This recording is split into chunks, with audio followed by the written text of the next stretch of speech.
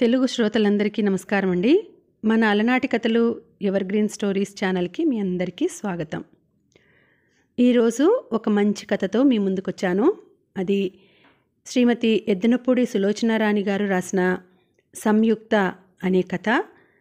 ఇక ఆలస్యం చేయకుండా మనం కథలోకి వెళ్ళిపోదాం.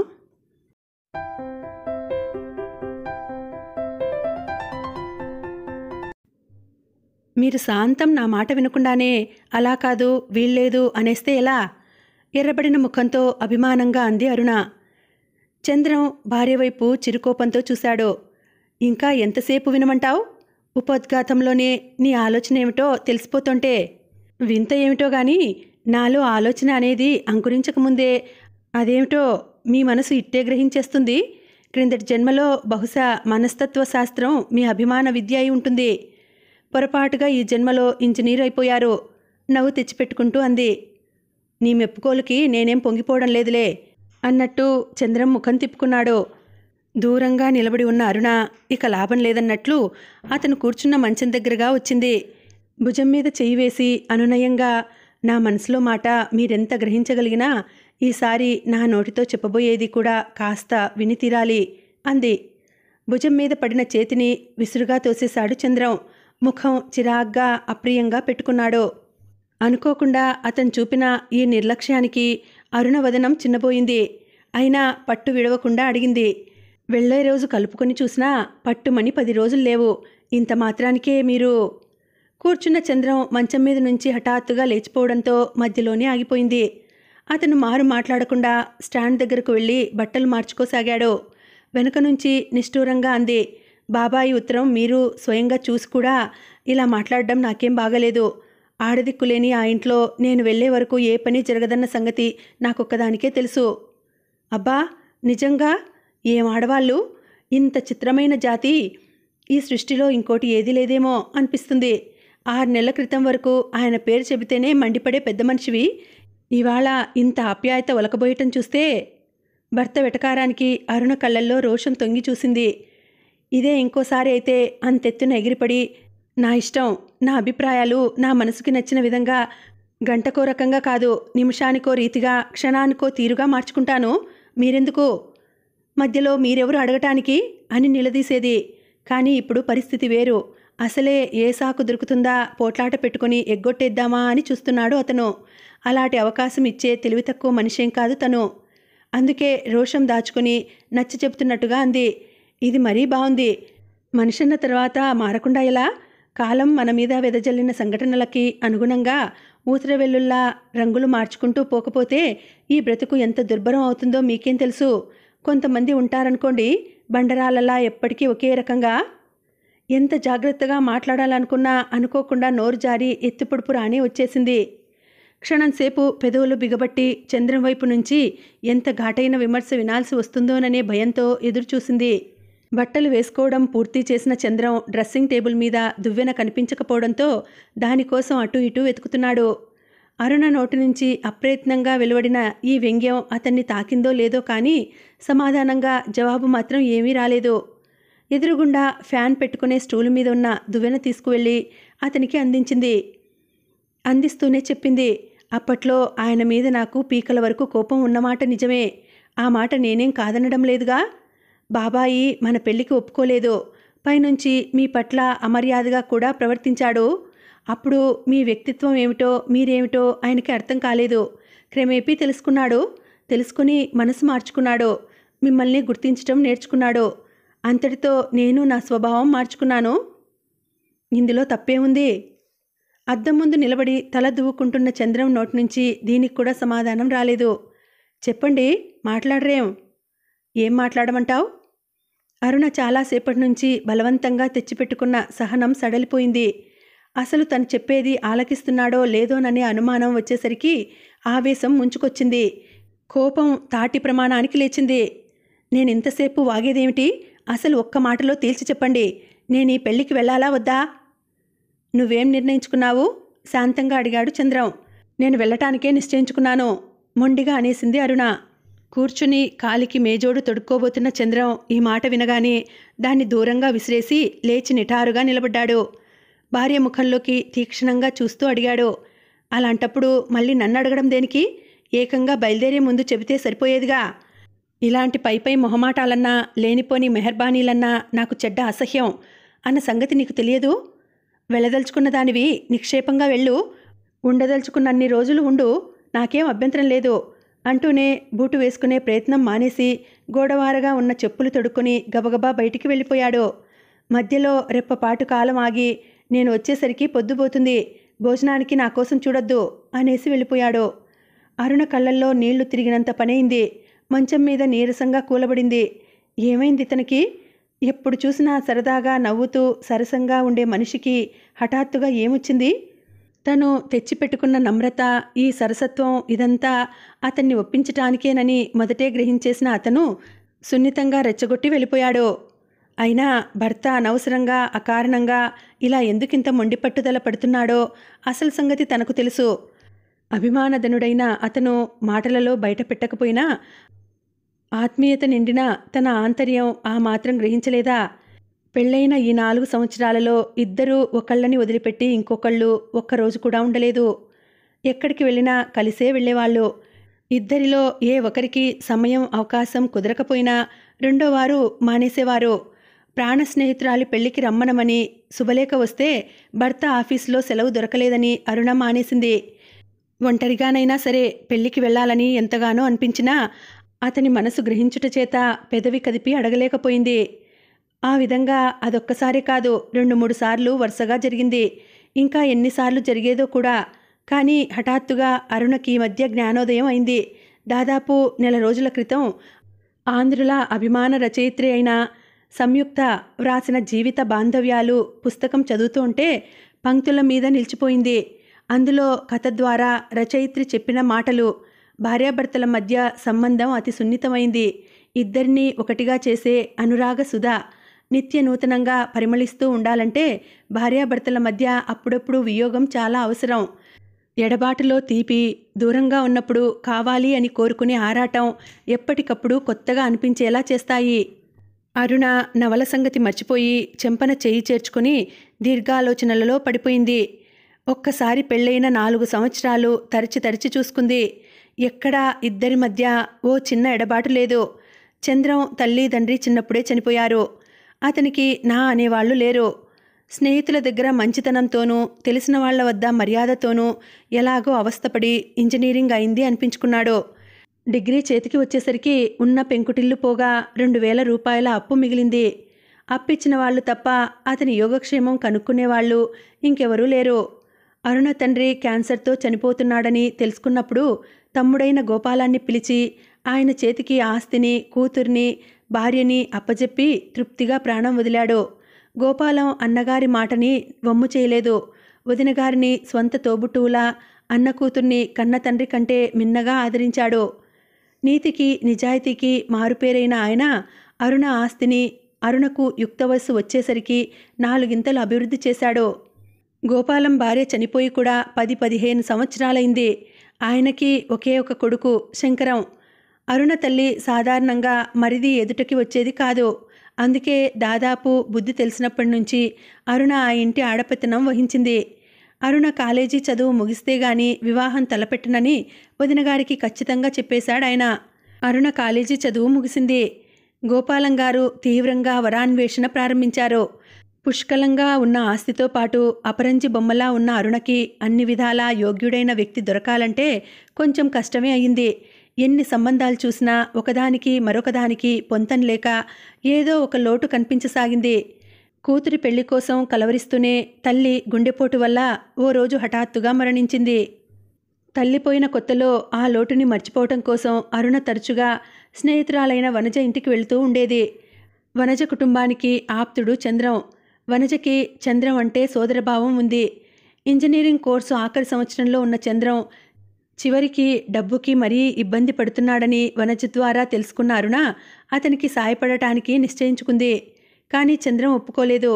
ఓ మాదిరి పరిచయం కూడా లేని వ్యక్తి దగ్గర నుంచి, అందులో ఆడపిల్ల దగ్గర నుంచి ఎంత విషమ పరిస్థితులైనా సరే సాయం తీసుకోలేనని నిర్మోహమాటంగా చెప్పేశాడు. అరుణకి మొదటి చూపులోనే అతని పట్ల గౌరవం ఏర్పడింది. అది ఈ సంఘటనతో అభిమానంగా మారి ఆత్మీయతగా వృద్ధి చెందసాగింది. రాను రాను అతనంటే ఓ విధమైన ఇష్టం కలగడం, సాధ్యమైనంత ఎక్కువసేపు అతని సాన్నిహిత్యంలో గడపాలని మనసు ఉవ్విళ్ళూరడం అరుణ గుర్తించుకుంది. కలవారి పిల్ల, అందులో సూర్యకారం లాంటి స్వభావం గల అమ్మాయికి తనంటే ఆసక్తి ఏర్పడడానికి కారణమేమిటో చంద్రానికి తెలియలేదు. మొదట్లో చాలా వరకు అతను ముభావంగా ఉండేవాడు. కానీ క్రమేపీ అరుణ చూపించిన అనురాగంతో అతని సంకోచం పటాపంచలైంది. ఇద్దరూ చేరువయ్యారు. మనసులు విప్పి మాట్లాడుతున్నారు. ఆంతర్యాలు ఏకమైనాయి. ఓ శుభముహూర్తాన అరుణ చంద్రాన్ని తీసుకెళ్లి బాబాయికి పరిచయం చేసింది. అరుణ కాఫీ తీసుకురావడానికి లోపలికి వెళ్ళిన 10 నిమిషాల్లో చంద్రం స్థితిగతులు తెలుసుకున్న గోపాలంగారు ముఖం గంటు పెట్టుకుని మిగతా సమయాన్ని ముభావంగా గడిపేశారు. ఆ రోజు రాత్రి అరుణ నిలువెల్లా ఆవరించుకున్న సంకోచాన్ని ఎలాగో వదిలించుకొని పినతండ్రి ముందు మనసులో మాట బయటపెట్టింది. ఆయన ఇదేదో ముందే గ్రహించిన మనిషిలా కించిత్తు కూడా చలనం లేకుండా తాపీగా అసలు విషయం వదిలేసి ప్రపంచపు తీరుతెన్నులు ఏకరువు పెట్టారు. అరుణని అమాయకురాలువని, పసిపిల్లవని గుర్తు చేశారు. చివరికి చంద్రానికి నీ మీద ఉన్న మోజుకి అసలు కారణం ఆస్తి అని తను కనిపెట్టేసిన ఆ రహస్యాన్ని అరుణకి తెలియజేస్తున్నట్లు మాట్లాడారు. ఒకవేళ తన అభిప్రాయం పొరపాటై చంద్రం నిజంగా మంచివాడే అయినా అతనికి అరుణని భార్యగా పొందగలిగిన అర్హత, హోదా లేదని, కాబట్టి తనకేమాత్రం ఇష్టం లేదని తేల్చి చెప్పేశారు. తల వంచుకొని కాలి బొటనవేలు నేల మీద రాస్తూ కళ్ళనీళ్లు నిగ్రహించుకుంటూ నిలబడిన అరుణని సరిగా గమనించలేదు. దాదాపు నెల రోజులు ఏం జరగలేదు. అరుణ ఇంట్లోంచి బయటికి వెళ్లటం కూడా తగ్గించేసింది.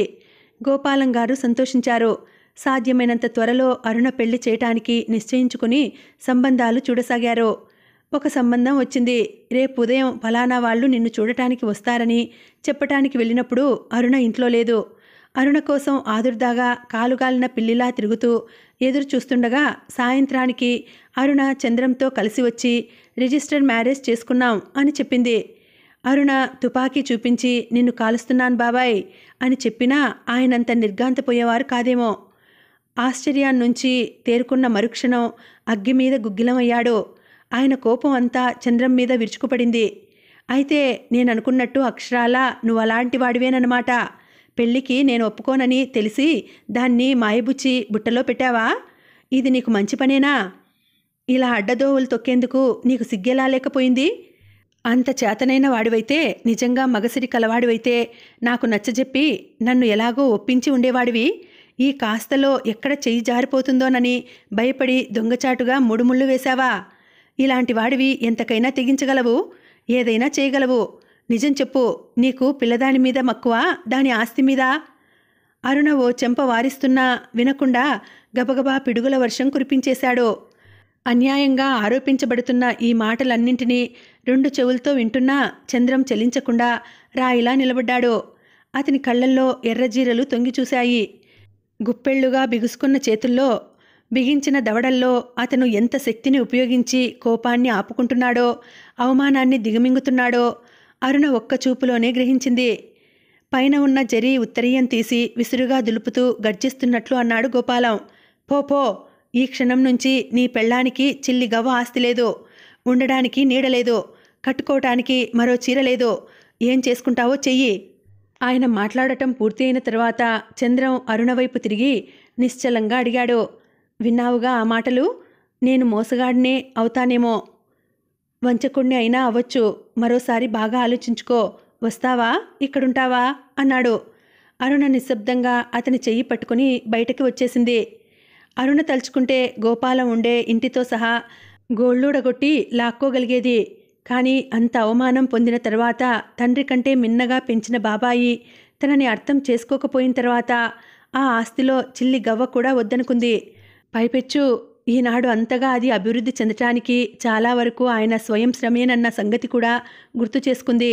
చంద్రం ఇంజనీరింగు రిజల్ట్ రాకముందు 2 నెలలు, అతను ఫస్ట్ క్లాస్లో పాస్ అయినాడని తెలిసిన తర్వాత కూడా మరో 8 నెలలు, దాదాపు సంవత్సరం పాటు ఇద్దరూ నానా యాతనలు పడ్డారు. అరుణ స్నేహితురాలింట్లో వెనుక వైపుగా ఉన్న చిన్న గదిలో తిని తినక గర్భదరిద్రం అంటే ఏమిటో, అది మనుషుల్లో గల సున్నితమైన భావాలను ఎలా మార్చి మసి చేస్తుందో అనుభవంలో గ్రహిస్తూ, అయినా సరే ఆ గాలి తామిద్దరికీ సోకకుండా జాగ్రత్త పడుతూ ముళ్ళకంపల మధ్య నడకలా, ఎర్రటి ఎండలో, ఎడారిలో పరుగులా రోజులు ఎలాగో వెళ్ళబుచ్చాడు చంద్రం. నిరంతరాన్వేషణకి ఫలితంగా హైదరాబాదు దగ్గరున్న రామచంద్రాపురంలో ఉద్యోగం వచ్చింది. క్వార్టర్స్ దొరికాయి. అనుకోకుండా జీవితం స్థిరపడిపోయింది. గడిచిన 10 నెలలు భయంకరమైన పీడకలలా మర్చిపోయే శాంతి లభించింది. నూతన వాతావరణంలో కొత్త వ్యక్తుల మధ్య కొత్త జీవితాన్ని సృష్టించుకున్నారు. అరుణను ఆనాడు అలా కర్కశంగా బయటికి పంపేసినా గోపాలంగారు వాళ్ళెలా ఉన్నది తెలిసిన వాళ్ల ద్వారా ఆరాలు తీస్తూనే ఉన్నాడని విన్న అరుణ మండిపోయింది. వెంటనే పినతండ్రికి తల తిరిగేటంత ఘాటుగా ఉత్తరం రాసింది. అందులో చివర, నీ ఆస్తి నాకేం అవసరం లేదు, అంతకి 1,000,000 రెట్లు గల భాగ్యం నాకు లభించింది. అయినా బాబాయ్, ఇంత పెద్ద వయసులో నీకిదేం బుద్ధి? నాకు నచ్చిన వాడిని, అందులో చంద్రం లాంటి సమర్థుణ్ణి చేసుకుంటే నీ సంపదకేదో ముప్పు వస్తుందని భయపడ్డావు, అంతేనా?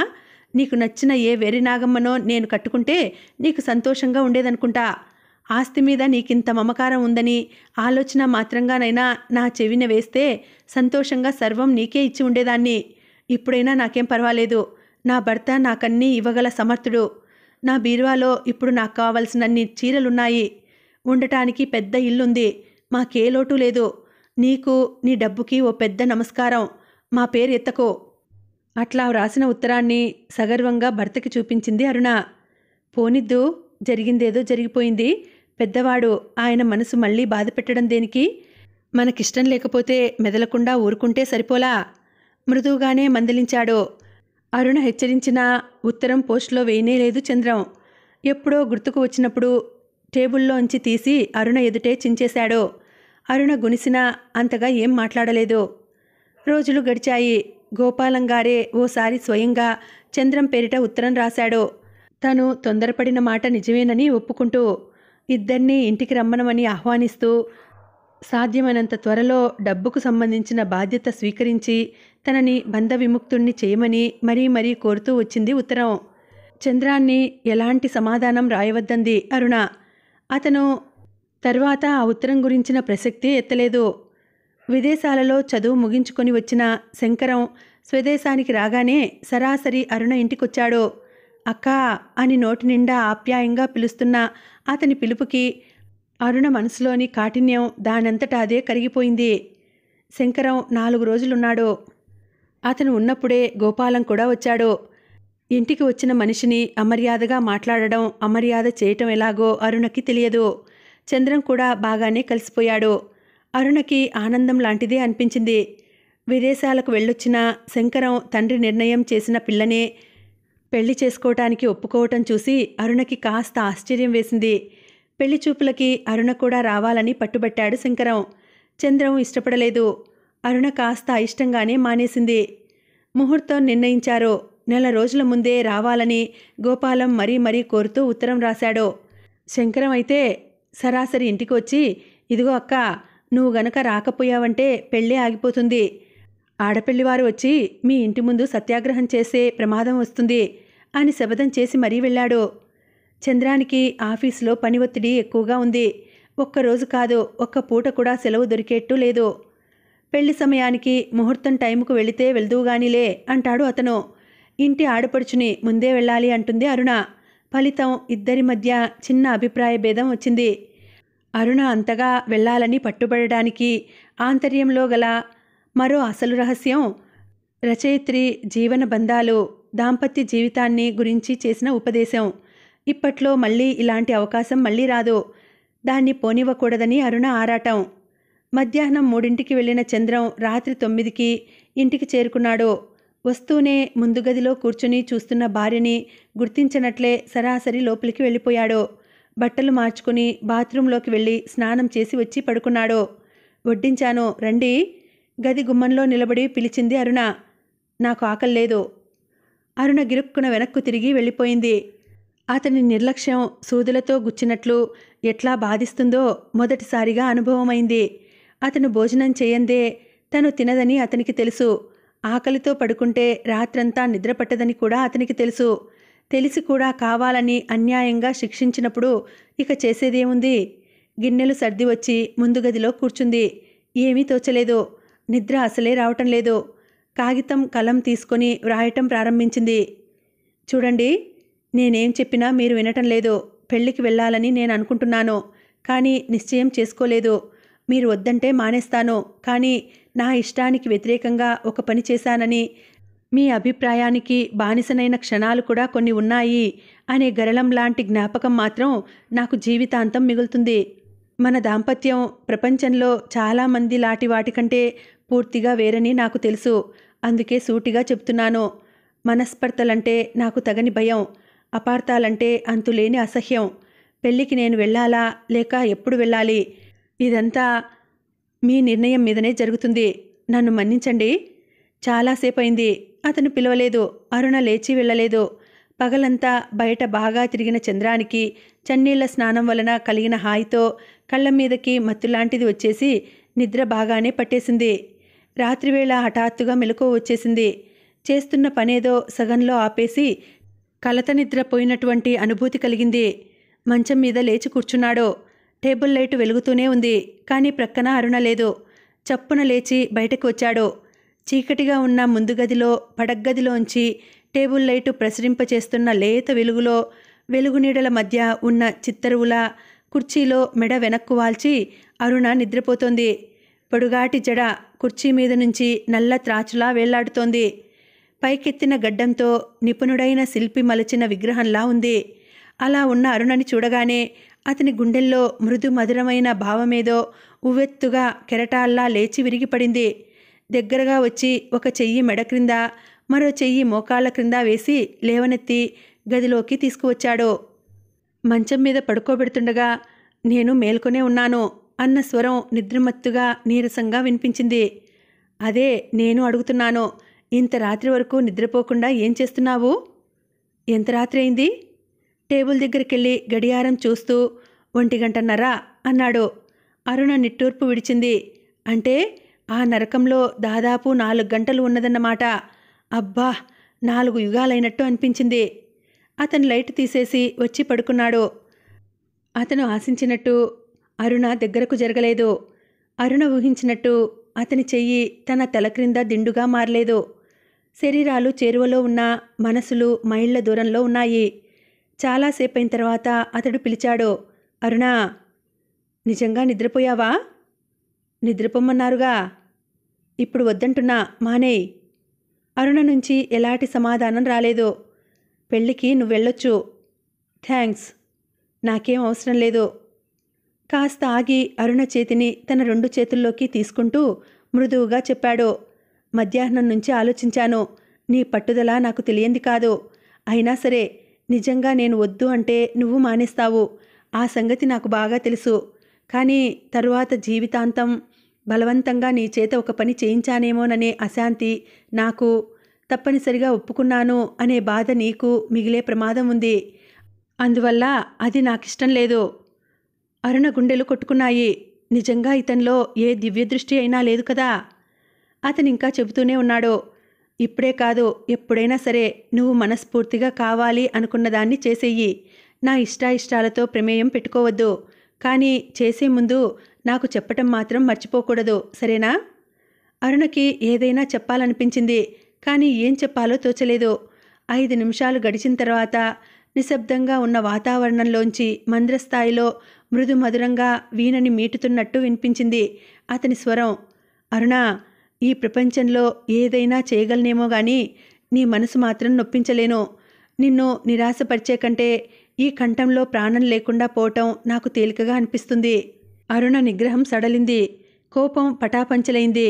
చప్పున తలెత్తి అతని వక్షస్థలం మీద తల ఆనించుకుంది. కళ్ళు చెమర్చినాయి.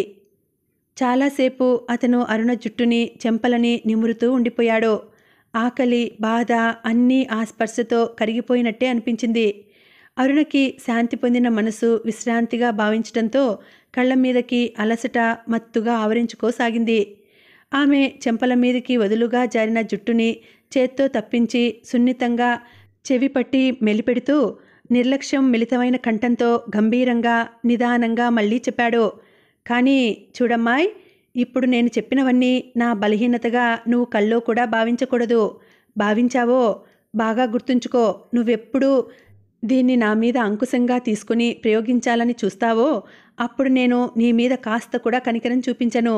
వట్టి అడవి మనిషిలా మారి నిన్ను ఎన్ని విధాల వేధించాలో అన్ని విధాలా వేధిస్తాను. బాగా గుర్తుపెట్టుకో.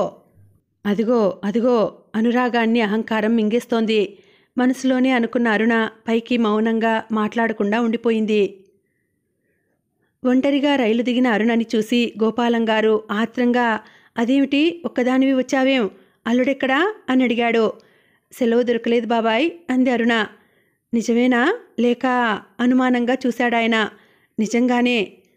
చాలా సంవత్సరాల తర్వాత మళ్ళీ ఆ ఇంటిలో అడుగు పెడుతున్న మొదటి క్షణంలో అరుణ కళ్ళు చెమ్మగిల్లినాయి.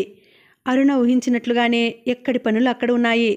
వెంటనే ఇంటి బాధ్యతనంతటినీ 2 చేతుల్లోకి తీసుకుని పెళ్లికి కావలసిన ఏర్పాట్లలో మునిగిపోయింది. ఊరు చేరగానే క్షేమంగా చేరానని తెలుపుతూ వ్రాయటం మినహాయించి మళ్ళీ భర్తకి మరో ఉత్తరం రాసేటందుకు తీరుబడి చిక్కలేదు. పెళ్లి 2 రోజుల్లోకి వచ్చినా చంద్రం రాకపోవటం చూసి శంకరం వైరిచ్చాడు. సమాధానంగా రావటానికి వీలుపడదని ముక్తసరిగా ఉత్తరం రాసి ఊరుకున్నాడు. అరుణకి పెళ్ళైన తర్వాత మొదటిసారిగా భర్త మీద కోపం లాంటిది వచ్చింది. శంకరం అత్తగారు సామాన్య కుటుంబీకులే అయినా ఉన్నంతలో వాళ్ల స్థితికి తగినంతలో అతిథి మర్యాదలకు ఎలాంటి లోటు రాకుండా మన్ననలు జరిపించారు. ప్రతి చిన్న సంఘటన నిరాడంబరంగానే అయినా చూడముచ్చటగా వేడుకగా సరదాగా గడిచిపోయింది. కలకల్లాడుతున్న పెళ్లి పందిరి మధ్య హడావుడిగా అటూ ఇటూ తిరుగుతూ సందడిగానే ఉన్న అరుణ మనసు మధ్య మధ్య చంద్రం సాన్నిహిత్యం లేని లోటు గుర్తిస్తూనే ఉంది. అతను వస్తే ఎంత బాగుండేది. జీవితంలో ఒక మధురమైన ఘట్టానికి తామిద్దరూ ఎలా దూరమైనారో తెలిసేది ఈ సందడి. ఈ అలంకరణ రిజిస్టర్ మ్యారేజ్లో ఎక్కడి నుంచి వస్తుంది? భోజనాలైనాయి. మగపెళ్లివారి తాలూకు ఆడవాళ్లంతా వాళ్ల కోసం ప్రత్యేకంగా కేటాయించబడిన గదిలో కూర్చుని తాంబూలం సేవిస్తున్నారు. దాదాపు 15 రోజుల తర్వాత అరుణ తీరికగా కూర్చుని హమ్మయ్యా అనుకుంది. భుజాల మీద నుంచి బరువు ఏదో దింపుకున్నట్లుగా అనిపిస్తోంది. అరుణ కూర్చుని ఉన్న గదికి ఎదురుగుండా ఉన్న పెద్ద హాల్లో దూరంగా ఓ 15-20 మందికి తక్కువ కాకుండా ఆడవాళ్ల గుంపొకటి కనిపించింది. వాళ్ళంతా వలయాకారంగా గుమిగూడి దేనినో చూడటానికి ఆతృత ప్రకటిస్తున్నారు. ఏమిటది? వెండిపల్లెంతో తాంబూలం తెచ్చి తనకందిస్తున్న అమ్మాయిని కుతూహలంగా అడిగింది అరుణ. 2 జడలు వేసుకుని సాధన హెయిర్ కటింగ్తో ఉన్న ఆ అమ్మాయి ఒక్కసారి వయ్యారంగా భుజం మీద నుంచి మెడ తిప్పి చూసింది. అదా, సంయుక్త వచ్చారు. ఆవిడని చూడాలని పరిచయం చేసుకోవాలని వాళ్ళ ఆర్భాటం అంతా అంది నిర్లక్ష్యంగా. సంయుక్త ఎవరు? కథలు రాసే ఆవిడేనా? అరుణ నమ్మలేనంత ఆశ్చర్యంగా అడిగింది. ఆవిడే. ఆంధ్రదేశంలో ఇంకెంతమంది సంయుక్తలున్నారు? మీకు కూడా కథల పిచ్చి ఉందా? ఏం మీకు లేదా? అరుణ విస్మయంగా అడిగింది.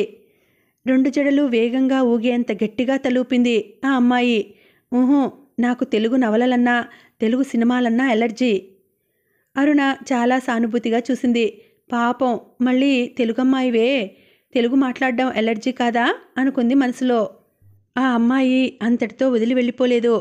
ఇంకోసారి భుజం మీద నుంచి కళ్ళు తిప్పి హాల్లోకి చూసి కనుబొమ్మలెత్తి పెదవి విరుస్తూ, అందులో ఈవిడన్నా ఈవిడ కథలన్నా మరీ తలనొప్పి అంది.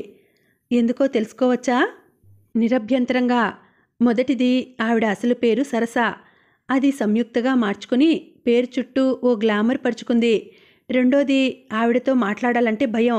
సింపుల్గా చెప్పాలంటే మనం మాట్లాడతాం, ఆవిడ ఉపన్యాసాలు ఇస్తుంది. ఏ సంభాషణ ప్రారంభించబోయినా అది సమస్య క్రిందికి లాగి తర్కం లేవదీస్తుంది. అందుకే ఆవిడ వ్యాసాలు కాస్త బాగుంటాయి. వ్యాసాలు కూడా వ్రాస్తుందా? వేటి మీద? అరుణ కొత్త విషయం తెలుసుకుంటున్నట్లుగా అడిగింది. ఒకదాని మీదేమిటి? కంటికి ఏది కనిపిస్తే దానిమీద. ఆవిడ ఒక్క వ్యాసకర్తేనా? వక్త, మంచి విమర్శకురాలు కూడా. నిజంగా? నాకు తెలియనే లేదు సుమా. నేను వెళ్ళి పలకరిస్తే మాట్లాడుతుందా? ఈసారి ఆ అమ్మాయి అరుణని జాలిగా చూసింది. ఆవిడేమన్నా దిగివచ్చిన దేవతటండి? రండి మీరు, కావాలంటే నేను పరిచయం చేస్తాను. ఆవిడ నాకు దూరపు బంధువు, వరసకి వదిన అవుతుంది అంది సగర్వంగా. అరుణ మారు మాట్లాడకుండా లేచి ఆ అమ్మాయితో చేయి పట్టుకుని హాల్లోకి నడిచింది. ఎంత చిత్రం! తనీ పెళ్లికి రావాలని పట్టుబట్టడం ఓ విధంగా ఆవిడ రచనే. ఇక్కడ అనుకోకుండా ఆమె కలవటం ఎంత అదృష్టం. చుట్టూ గోడలా కట్టి ఉన్న మహిళా బృందాన్ని తోసుకుని ఎలాగో లోపలికి అడుగుపెట్టారో. అక్కడ క్రింద పరిచి ఉన్న తివాచీ మీద గోడను ఆనుకుని కూర్చుని ఉంది సంయుక్త. దాదాపు అరుణ వయసే ఉంటుంది. మనిషి సన్నగా పొడుగ్గా చువ్వలా ఉంది. ముక్కు, పెదవులు, కళ్ళు, ముఖం అన్నింటిలోనూ ఓ విధమైన సూదిమొన లాంటి వాడితనం స్పష్టంగా కనిపిస్తోంది. కళ్ళల్లో ఆకర్షణ కంటే చురుకుదనం ఎక్కువగా ఉంది. శరీరానికి అంత మంచి ఛాయే లేకపోతే ఆవిడ ఆకృతి మరో విధంగా ఉండేదేమో. ఆవిడని చూసిన కాసేపటికి మనకి అనుకోకుండా సన్నగా, పొడవుగా, తీక్షణంగా, వాడిగా ఉండి తలతల మెరిసే చురకత్తి గుర్తుకు వస్తుంది. అరుణ చెయ్యి పట్టి లోపలకు తీసుకెళ్లిన 2 జడలమ్మాయి సరాసరి వెళ్ళి వెనుక నుంచి ఆవిడ భుజం మీద గట్టిగా చరిచి, ఏమమ్మాయ్ వదినా, ఇదిగో నీ అభిమాన పరంపరలో మరో పరమాణువు నిన్ను చూడాలని తహతహలాడిపోతోంది. పేరు అరుణ అని విన్నాను. ప్రస్తుతపు హోదా పెళ్ళికొడుక్కి తోబుట్టువు. అంత గట్టిగా చరిచిన చరుపుకి అదే అరుణైతే అంతెత్తున ఎగిరిపడి భుజం ఉందో ఊడిపోయిందో ముందు సరిచూసుకుని తరువాత తలెత్తేది. కానీ సంయుక్త చిరునవ్వుతో తల తిప్పి అరుణ వైపు దృష్టిని పరిచింది. అరుణ నమస్కరించింది. ఆవిడ ప్రతి నమస్కారం చేసి, పెళ్ళికొడుకు తోబుట్టు అంటున్నారు, ముందు కూర్చోండి అంది తివాచి మీద చోటు చూపిస్తూ మర్యాదగా. అరుణ వచ్చి కూర్చుంది. నువ్వంటే చాలా ఇష్టమట. మరోసారి పెదవులు సాగదీస్తూ అని 2 జడలమ్మాయి వెళ్ళిపోయింది. నేనంటేనా, నా పుస్తకాలంటేనా? అరుణ ముఖాకృతిని పరిశీలిస్తూ చిరునవ్వుతో ప్రశ్నించింది. మొదట మీ పుస్తకాలు, ఇప్పుడు మీరు. నా పుస్తకాలు ఎందువల్ల మీకు ఇష్టమో చెప్పగలరా? అందరూ మౌనం వహించి అరుణ వైపు ఆసక్తిగా చూస్తున్నారు. ఓసారి చుట్టూ చూసిన అరుణ చెక్కు చెదరకుండా, బాగుంది, ఎందుకేమిటి, చాలా సహజంగా ఉంటాయి కాబట్టి అంది. సంయుక్త ఒక్కసారి పక్కున నవ్వింది. అంతలోనే నవ్వు అణుచుకుని గంభీరంగా, ఓకే, మీరెవరో దేవదూతల్లా ఉన్నారు అని చుట్టూ చూస్తూ, ఇప్పుడే వాళ్ళంతా నా కథలు అంత అసహజంగా ఎందుకుంటాయని నన్ను నిలదీస్తున్నారు అంది. అసహజంగానా? అవును, వాళ్లే కాదు, చాలామంది అంతే. రోజుకి కనీసం 4-5 ఉత్తరాలైనా వస్తూ ఉంటాయి.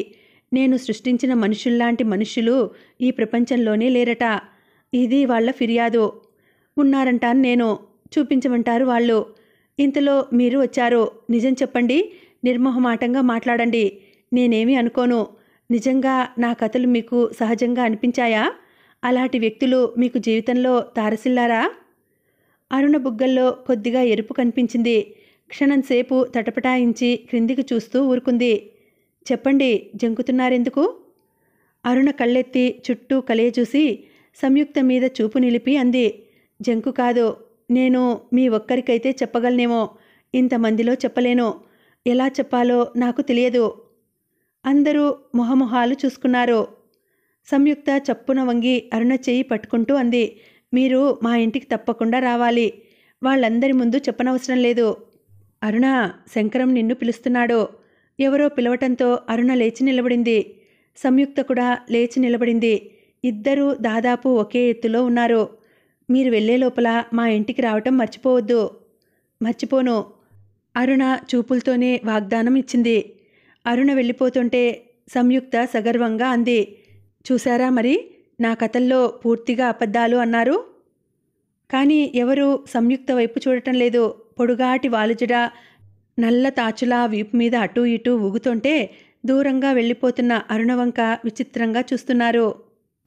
సాయంత్రం చెండ్లాట, రాత్రికి అప్పగింతలు, మర్నాడు ఉదయమే తిరుగు ప్రయాణం అవటంతో అరుణకి ఎంత ప్రయత్నించినా సంయుక్త ఇంటికి వెళ్ళటానికి అవకాశం చిక్కనే లేదు.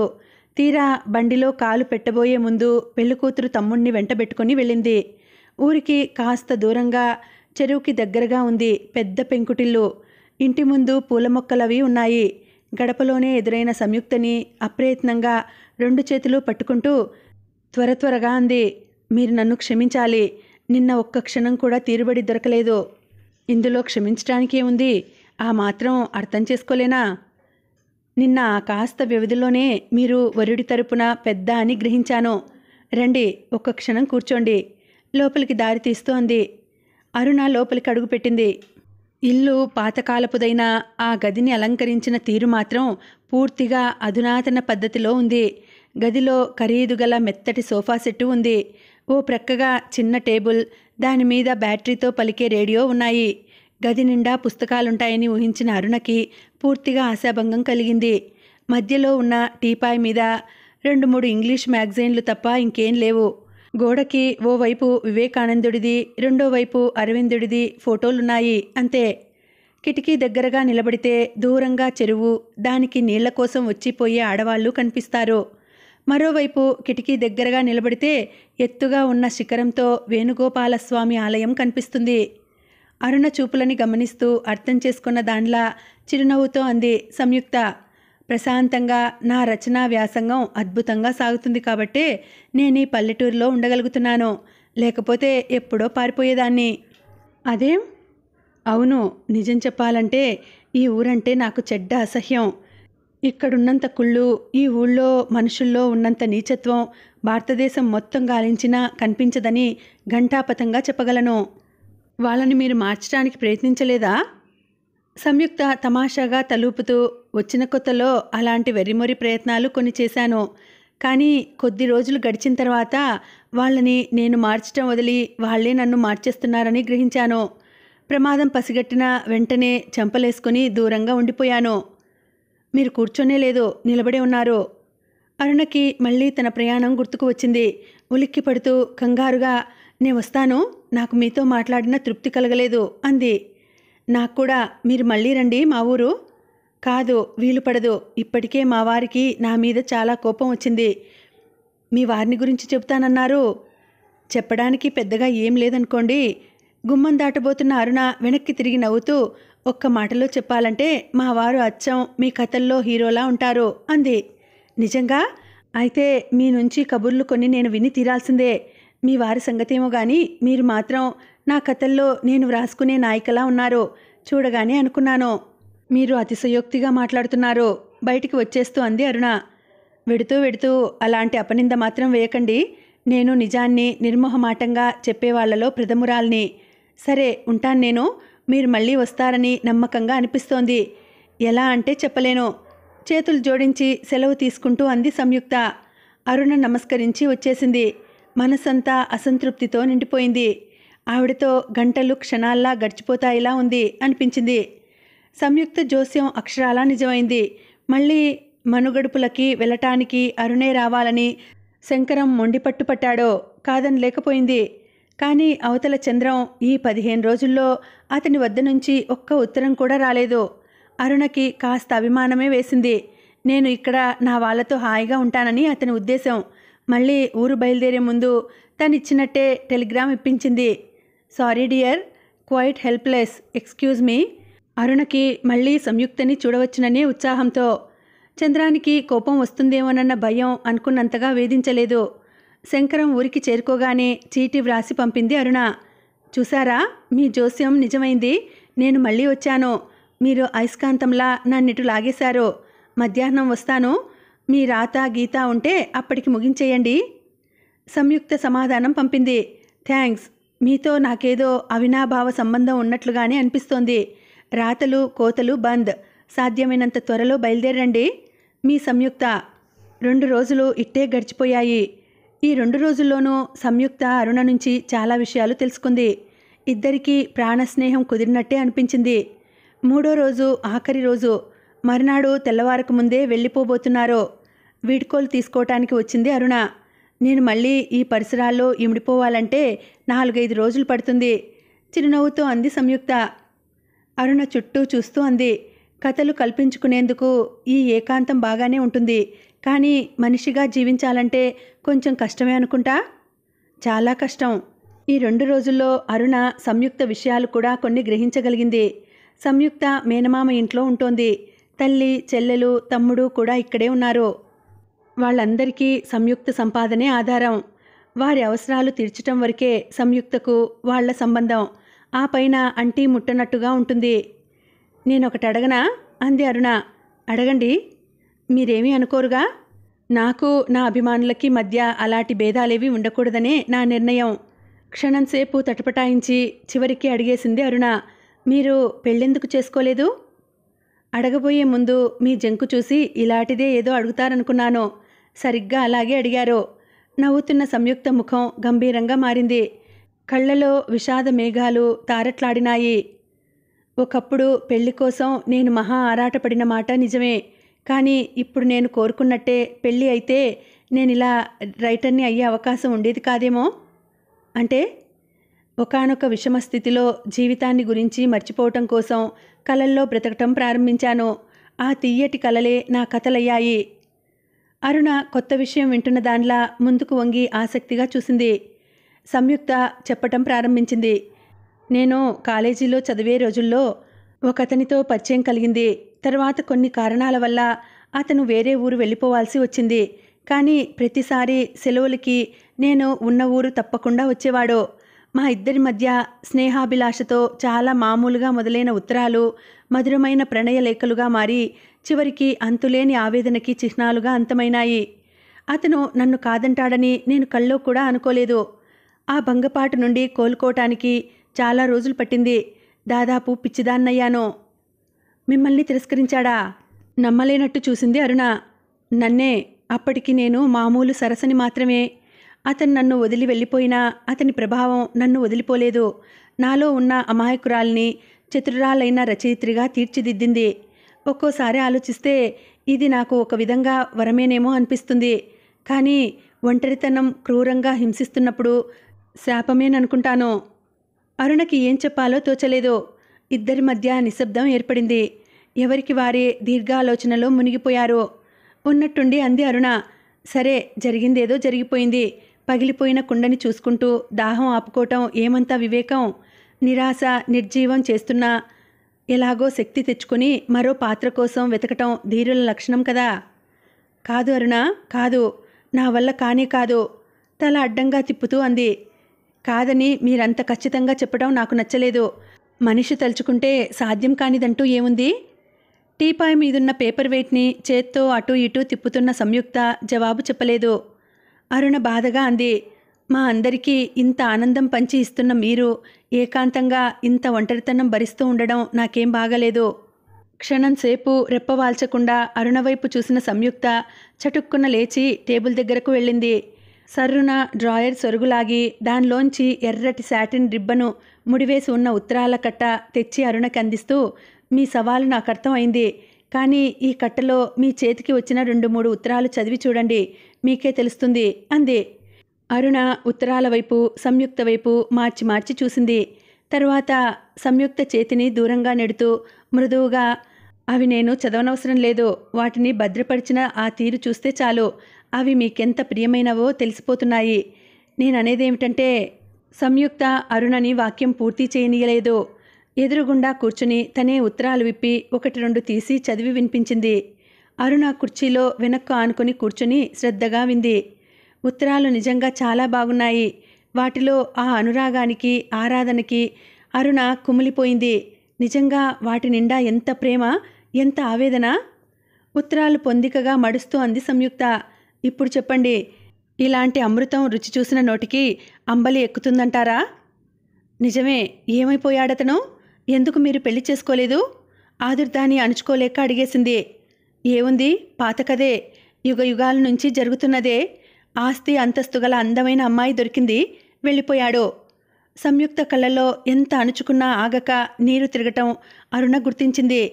ఒకటే నాకు బాధ, అది జీవితాంతం శూలంగా పొడుస్తూనే ఉంటుంది. అతనంత మామూలు వ్యక్తి అని గుర్తించలేకపోయాను. దానికి శిక్ష ఇంత క్రూరంగా అనుభవిస్తానని అనుకోలేదు. అరుణ ఆశ్చర్యంగా అడిగింది. తర్వాత అతన్ని గురించి మీరేమీ వాకప్ చేయలేదా? వెళ్ళిపోతే పోయాడులే అని ఊరుకున్నారా? ఊరుకోక చేసేది మాత్రం ఏముంది? ఏమో, నాకలా అనిపించలేదు. మీ పరిస్థితుల్లో నేనే ఉంటే ఎలాగైనా సరే అతని ఉనికిని సంపాదించి పీక పిసికి ఉండేదాన్ని. అది సాధ్యం కాకపోతే అతన్ని గురించి వెంటనే అభిప్రాయం మార్చుకునైనా ఉండేదాన్ని. మీలాగా ఇలా ఎటూ కాకుండా జీవితం అంతా అన్యాయంగా వేదనామయంగా మాత్రం చచ్చినా చేసుకునేదాన్ని కాదు. ప్రపంచంలో అందరూ నీలా ఉంటారనుకోవటం తెలివి తక్కువ అరుణ. గంభీరంగా వచ్చింది జవాబు. అరుణ సర్దుకుని కూర్చుంది. అతని ఫోటో చూస్తావా? ఉంటే ఇవ్వండి, తప్పక చూడాల్సిందే. ఆంధ్ర పాఠకలోకం తరపున కృతజ్ఞతలు కూడా అర్పిస్తాను చిరునవ్వుతో అంది అరుణ. ఆమె ఉత్తరాల మధ్య ఉన్న గులాబీ రంగు కవర్లోంచి ఫోటో తీస్తోంది. అరుణ అది చూసి వ్యంగ్య ధోరణిలో హాస్యంగా అంది. భలే, చంపి సమాధి చేయాల్సిన మనిషిని గుండెలలో గుడి కట్టి భద్రంగా దాచి పూజిస్తున్నారా? నిజంగా మీరు చాలా వింత వ్యక్తులు సుమా. నువ్వు నిర్మోహమాటివే కాదు, చాలా ప్రాక్టికల్ మనిషివి కూడా అంటూ ఫోటో అందించింది. ఇంతలో లోపల నుంచి, అమ్మాయ్ సరసా, ఒకసారి లోపలికి రా, ఇప్పుడే వెడుదువు గాని, త్వరగా అంటూ తల్లి పిలవటంతో సంయుక్త ఇప్పుడే వస్తా అంటూ లోపలికి పరిగెత్తింది. ఏమిటో అనుకున్నాను, ఈవిడ రచనలు ఎంత సున్నితంగా ఉంటాయో, అంతకు మించినంత ఒట్టి బేల మనిషిలా ఉంది. సంయుక్త వెళ్ళిన వైపే చూస్తూ అనుకుంది. అరుణ దృష్టి గుమ్మం వైపు నుంచి అరచేతిలో పట్టుకున్న ఫోటో వైపు తిరగగానే త్రుళ్ళిపడింది. కుర్చీ వెనుక బాంబు పడినట్టుగా కెవ్వు మనబోయి ఎలాగో నిగ్రహించుకుంది. ఎదురుగుండా కనిపిస్తున్న ఫోటోలోంచి ఫుల్ హ్యాండ్ షర్ట్తో, మెడలో టైతో చంద్రం చిరునవ్వు నవ్వుతున్నాడు. క్షణంసేపు ఆమె కళ్ళు బైర్లు కమ్మినట్టయింది. కలో నిజమో అర్థం కాలేదు. తను కూర్చున్న ఈ పరిసరాలు, అసలు శంకరం పెళ్లికి రావటం, ఈ సంయుక్త పరిచయం అంతా సుడిగాలిలా మారి అరుణని ఒక్కసారి గిరిగిరా తిప్పి ఆకాశంలోకి ఎత్తి మరు నిమిషంలో భూమి మీదకి నడుం విరిగేలా విసిరేసింది. లోపలికి వెళ్ళిన సంయుక్త దాదాపు పావుగంట తర్వాత గానీ తిరిగి రాలేదు. వస్తూ, ఇందులో నీకే రంగు నచ్చింది అని అడిగింది. అప్పటికే కిటికీ దగ్గరగా వెళ్ళి నిలబడిన అరుణ తిరిగి చూస్తూ, ఇదేమిటి, ఎందుకు అంది. నా సంతోషం కోసం, మనిద్దరి పరిచయానికి చిహ్నం. ఈ ఊరు ఈ నేత చీరలకి ప్రసిద్ధి, నీకు చాలా బాగుంటుంది. సంయుక్త బలవంతానికి అరుణ లొంగిపోక తప్పలేదు. లేత నీలం రంగు చీర అరుణకి నచ్చింది. అలాంటిదే లేత గులాబీ రంగుది తాను కొని అక్కడికక్కడే బహుమతి ఇచ్చింది. బదులు తీర్చుకుంటావా? సంయుక్త చిరుకోపంగా అంది. ఊహూ, రుణపడేలా చేసుకుంటున్నాను గంభీరంగా వచ్చింది జవాబు. ఉత్తరాలు రాయటం మర్చిపోవుగా? ఊహూ, నేను రాసిన ఉత్తరాలతో అందమైన నవల తయారు చేసి ఇవ్వాలి. మీ వాగ్దానం కూడా మీరు మర్చిపోవద్దు. మర్చిపోను, సంయుక్త హామీ ఇచ్చింది. తెలతెలవారుతోంది. చంద్రం అప్పటికే లేచి అద్దం ముందు కూర్చొని షేవ్ చేసుకునే ప్రయత్నంలో ఉన్నాడు. గడ్డానికి సోప్ పట్టించుకుంటుండగా వీధి తలుపులు టకటకలాడిన శబ్దం వినిపించింది. అమ్మగారింకా రాలేదు, వెళ్ళు, కోపంగా కేక పెట్టాడు. రోజు పొద్దున్నే పని మనిషి వచ్చి తలుపు తట్టి, అమ్మగారు వచ్చారా బాబు అని అడగడం, ఇంకా రాలేదని చెప్పటం ఇదో పాటైపోయింది. మళ్ళీ తలుపు తట్టిన శబ్దం వినవచ్చింది. ఎవరు? సమాధానం రాలేదు. ఎవరది? వేగంగా వచ్చి విసురుగా తలుపు తెరిచాడు. రెండో తలుపు తెరవబోతున్న చెయ్యి ఆగిపోయింది. మాట్లాడడం మర్చిపోయిన మనిషిలా అలాగే నిలబడి చూశాడు. ఎదురుగుండా అరుణ నిలబడి ఉంది. దూరాన ఆమెని దింపేసిన టాక్సీ వెనక్కు తిరిగి రోడ్డు వైపు మల్లుతోంది.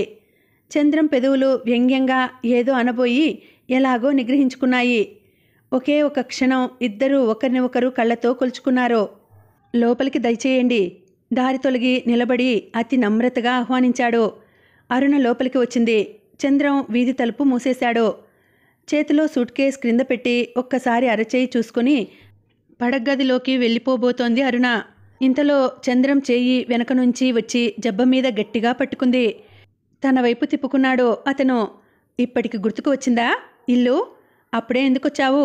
ఇంకో 2 నెలలు ఉండి రాలేకపోయావా? అరుణ అతని వైపు అపరిచితుణ్ణి చూసినట్టు చూస్తోంది. ప్రయాణపు బడలికతో అలసట నిండిన ఆ కళ్ళల్లో ఆనందం లేదు, ఆదుర్ద అసలే లేదు. ఎప్పుడూ చూడని నైరాస్యం నూతనంగా కనిపిస్తోంది. అదేమిటి అలా ఉన్నావేం? ఏమైంది? నీకు ఒంట్లో బాగాలేదా? కంగారుగా అడిగాడు. బాగానే ఉంది, ఎలాగో సమాధానం చెప్పగలిగింది. మరి అట్లా ఉన్నావెందుకు? అతని స్పర్శకి లొంగిపోకుండా, అతని మాటల్లో అనురాగానికి కరిగిపోకుండా ఉండటానికి విశ్వ ప్రయత్నం చేస్తూ సమాధానం ఇచ్చింది. నాకు మీరెవరోలా కనిపిస్తున్నారు. నేనెరిగిన మనిషి కాదు మీరు. ఏమిటి? చంద్రం అరుణ ముఖాన్ని 2 చేతుల్లోకి తీసుకుని కళ్ళల్లోకి వెతుకుతూ మళ్ళీ చెప్పు అన్నట్టు చూశాడు. అరుణ మళ్ళీ చెప్పకపోయినా ఏదో ఉందని అతని ఆంతర్యం పసిగట్టేసింది. ఇన్నాళ్ల నుంచి తను కనీసం ఉత్తరం కూడా వ్రాయకుండా నిర్లక్ష్యపరిచినాడని అభిమానమా అది? చంద్రం అరుణని దగ్గరగా తీసుకున్నాడు. 5 నిమిషాలు గడిచిన తర్వాత భార్యని మోచేతి దూరంలో నిలబెట్టి పరీక్షగా తనివిదీరా చూడబోయిన చంద్రం ఉన్నట్టుండి ఒక్కసారి పక్కుమని నవ్వేశాడు. మరుక్షణంలో ఇల్లంతా ఓహోహోహో అన్న అతని నవ్వుతో ప్రతిధ్వనించిపోయింది. ఏమిటది? ఎక్కడో ఉన్నట్లున్న అరుణ తెప్పరిల్లుతూ అడిగింది. చంద్రం అరుణ చెయ్యి పట్టి లాక్కెళ్ళి భుజాలు పట్టి అద్దం ముందు నిలబెడుతూ, ఒక్కసారి అద్దంలో చూసుకో, ఇల్లాలికి ఇలాంటి ఆతిథ్యం ఇంతవరకు ఏ భర్త ఇచ్చి ఉండడు అన్నాడు. అరుణ అద్దంలో తన ప్రతిబింబాన్ని చూసుకుంది. ముఖం నిండా, చెంపల మీద, నుదుటి మీద, మెడ దగ్గర చంద్రం గడ్డానికి ఉన్న షేవింగ్ సోప్ తెల్లటి నురుగులుగా ముద్రలు పడింది. చిచి! వెంటనే కొంగు తీసుకుని తుడిచేసుకుంది. చంద్రం ఆ రోజు ఆఫీస్కి సెలవు పెట్టాడు. ఏమిటి విశేషాలు? విషయాలేం చెప్పవేం? ఇల్లు సర్దుతున్న అరుణ వెన్నంటి తిరుగుతూ 10 సార్లు అడిగాడు. ఏం లేవు ముక్తసరిగా అంది అరుణ. పెళ్ళి బాగా జరిగిందా? ఆ. నేను రాని లోటు నీకేం అనిపించలేదా? బాబాయి, శంకరం చాలాసార్లు అనుకున్నారు. నేను అడుగుతుంది నీ సంగతి. నాకంత తిరుబడి ఎక్కడిది? వెళ్ళినప్పటి నుంచి ఒకటే పని, ఊపిరి పీల్చుకునేందుకు కూడా టైం లేకపోయింది. అందులో చాలా రోజుల తర్వాత వెళ్ళానేమో, చూడటానికి వచ్చిన వాళ్ళ పలకరింపులతోనే సరిపోయింది. సర్లే, నాకు తెలుసులే. ఆ పైన వినదగింది ఇంకేం లేనట్టు చిరాగ్గా వంట ఇంట్లోంచి బయటకెళ్ళిపోయాడు. వెనుక నుంచి రెప్ప వాల్చకుండా అతని వైపు చూస్తున్న అరుణకి అతని మూర్తి, నడక, పరివర్తన, నవ్వు అన్నీ నూతనంగా, కృత్రిమంగా కనిపించసాగాయి. అరుణ ఆ రాత్రే సంయుక్తకి ఉత్తరం రాసింది. అందులో తను గుమ్మంలో అడుగు పెట్టగానే భర్త ప్రవర్తించిన తీరును తీయటి భాషలో చిలువలు పలువలుగా వర్ణించి రాయటం మర్చిపోలేదు. చూస్తుండగానే 3 నెలలు ఇట్టే తిరిగిపోయినాయి. ఊరు నుంచి తిరిగి వచ్చిన అరుణలో ఓ విధమైన ఉదాసీనతని, నిర్లక్ష్యాన్ని అడుగడుగునా గుర్తిస్తున్న చంద్రం దానికి కారణమేమిటో తెలుసుకోవాలని ఎన్ని విధాలో ప్రయత్నించి అర్థం కాక విసిగి ఊరుకున్నాడు.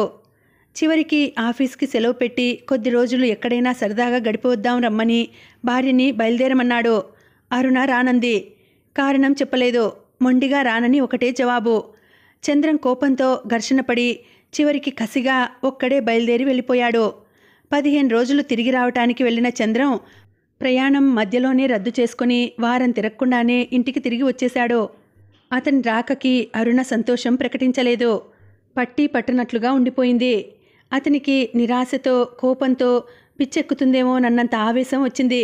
అయినా నిగ్రహం తెచ్చుకుని నిదానంగానే అరుణ ప్రవర్తనకి సంజాయిషీ చెప్పమని నిలదీశాడు. నేను మామూలుగానే ఉన్నాను. ఒక్కటే జవాబు. మామూలుగా లేవు లేవు లేవు. నిజం చెప్పు. ఏమిటి? ఏమైంది అసలు? చాలా రోజుల నుంచి మూగగా భరిస్తున్న చంద్రం హఠాత్తుగా శాంతం కోల్పోయి గట్టిగానే అడిగాడు. ఆమె మాట్లాడలేదు. చలనం లేని బొమ్మలా అతని ముందు నిలబడిపోయింది. కొద్దిసేపు భార్యను తదేకంగా చూసిన అతను చివరికి చెయ్యి పట్టుకుంటూ దీనంగా అడిగాడు. నన్నిలా నీ మౌనంతో చిత్రహింస చేయకు. ఎక్కడో ఏదో నా నుంచి పొరపాటు జరిగింది. అదేమిటో నన్ను తెలుసుకొని, నా తప్పు తెలుసుకునేందుకు, సరిదిద్దుకునేందుకు కూడా నేను సిద్ధంగా ఉన్నాను. మీరేదీ చేయనవసరం లేదు.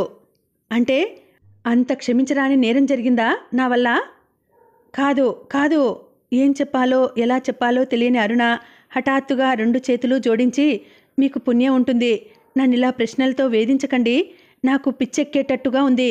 నిజంగా చెబుతున్నాను. భరించలేనంత విసుగ్గా ఉంది అంది. విసుగ్గానా? దేనిమీద? చంద్రం కొత్త విషయం వింటున్నట్టుగా అడిగాడు. ఆమె మళ్ళీ మౌనం వహించింది. చెప్పు, విసుగెందుకు? ఎక్కడా? ఎవరిమీద? ఎంతసేపటికి భార్య నోటి నుంచి ఎలాంటి సమాధానం రాకపోవడం చూసి చివరికి తన గుండెల మీద చూపుడు వేలు ఆనించుకుంటూ అడగలేక అడిగాడు. నా మీదనా? అరుణ ఈసారి చెయ్యి విదిలించుకుని గిర్రున వెనక్కి తిరిగి వెళ్ళిపోయింది. చంద్రం చాలాసేపు అక్కడే స్థానువులా నిలబడిపోయాడు. అతని ముఖం కత్తివేటుకి కూడా నెత్తురుచుక్క రానంత తెల్లగా పాలిపోయింది. అరుణ మధ్య, సంయుక్త మధ్య ఉత్తరాల ప్రత్యుత్తరాలు అవిరామంగా సాగుతున్నాయి. సంయుక్తతో తన స్నేహం గురించి చంద్రానికి ఇప్పుడప్పుడే చెప్పదలుచుకోలేదు. అరుణ ఒక స్థితి కోసం ఓపికగా ఎదురుచూస్తోంది. సంయుక్త కొత్త నవల రాస్తోంది. ఆ నవలని ముందు చంద్రం చేత చదివించి తర్వాత ఆమెకు చూపించాలి. చూపించి ఆ తర్వాత ఏమవుతుందో అరుణకి తెలియదు. తెలుసుకోవాలనే కుతూహలం కూడా లేదు. చంద్రం సంయుక్త జీవితాన్నే కాదు, అరుణ జీవితాన్ని కూడా శిథిలం చేశాడు. సంయుక్తలో కళ అనేది ఉంది కాబట్టి దాని నీడలో సేద తీరింది. కానీ తను తనెలా కోలుకోవాలి? ఎంత ఆలోచించినా మార్గం దొరకటం లేదు. ఆ రోజు మధ్యాహ్నం సంయుక్త దగ్గర నుంచి వచ్చిన ఉత్తరం చదువుకుంటోంది అరుణ. అందులో ఇలా ఉంది: అరుణ, ఈరోజు నా క్రొత్త నవల పూర్తి అయింది. ఎంత బాగా వచ్చిందనుకున్నావు? నాకు చాలా తృప్తిగా ఉంది. ఈ నవలతో రచనా స్థాయిలో నేను మరో మెట్టు ఎక్కానని అనుకుంటున్నాను. సోమవారం నాడు పబ్లిషర్స్ వస్తున్నారు. నా ఉద్దేశంలో నేనింతవరకు రాసిన వాటిలో ఇది ఉత్తమమైన నవల. ముగింపు కూడా మంచి ట్విస్టుతో చాలా అందంగా వచ్చింది.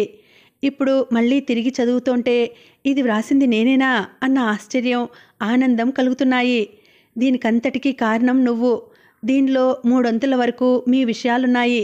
అందుకే ఇది నీకు అంకితం. అరుణ చదువుతుండగానే బాత్రూంలోంచి ధన్మని ఏదో క్రింద పడిన చప్పుడు, ఆ వెంటనే చచ్చాన్రో అన్న పని మనిషి గావుకేక వినిపించాయి. ఉలిక్కిపడి కంగారుగా ఉత్తరం టేబుల్ మీద పారేసి బాత్రూం లోపలికి పరిగెత్తింది. లోపల కాలు జారి బోర్లా పడిన మనిషి బాణం దెబ్బతిని నేలకూలిన పక్షిలా విలవిల్లాడుతూ, ఓలమ్మో, నా కన్ను పోయిందిరో దేవుడో అంటూ బిగ్గరగా శోకాలు తీస్తోంది. అదేమిటి నూకమ్మా, అలా ఎలా పడ్డావు? ఏది దెబ్బ ఎక్కడ తగిలింది? నన్ను చూడని. అరుణ ఆదుర్దాగా లోపలికి వచ్చి పని మనిషిని లేవదీసింది. చచ్చాను నా తల్లో, కన్నుపోతే నాకు దిక్కెవడో, ఓ నాయనో.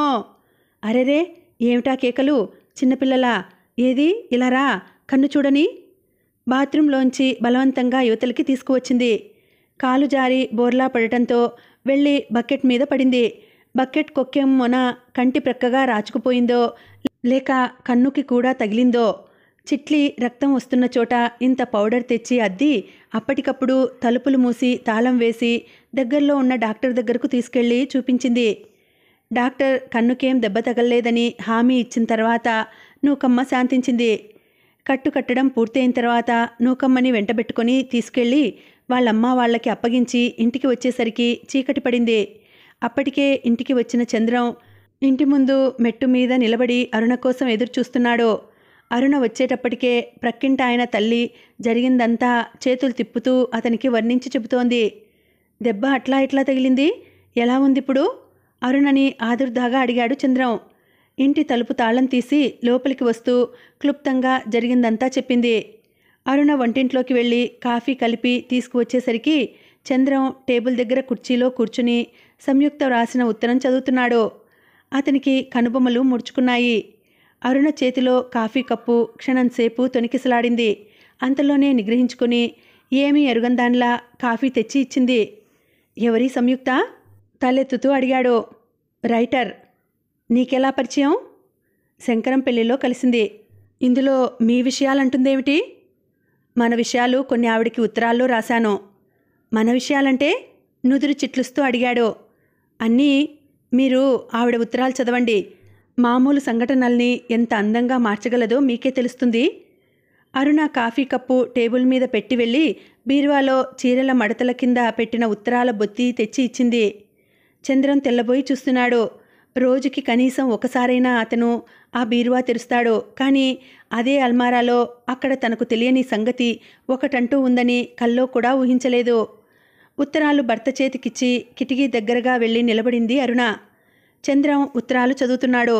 మొదట అతని ముఖం చేదు తిన్నట్టు అప్రియంగా ఉంది.